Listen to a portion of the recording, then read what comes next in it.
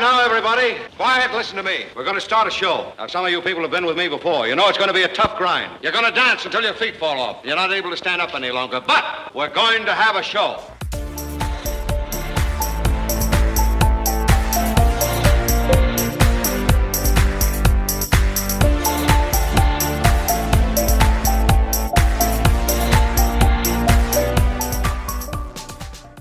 What is a seller's concession, and is it something I should be paying attention to?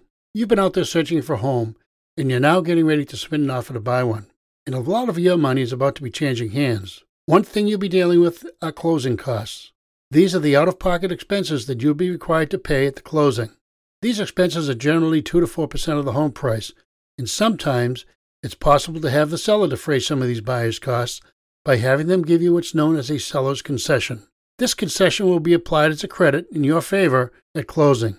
The seller's concession could be a percentage of the total closing costs, but more likely, it'll just be a flat dollar amount that you'll be requesting in the offer to purchase. Some costs that we buyers pay are title insurance, loan origination fees, mortgage appraisal, attorney's fees, and property insurance.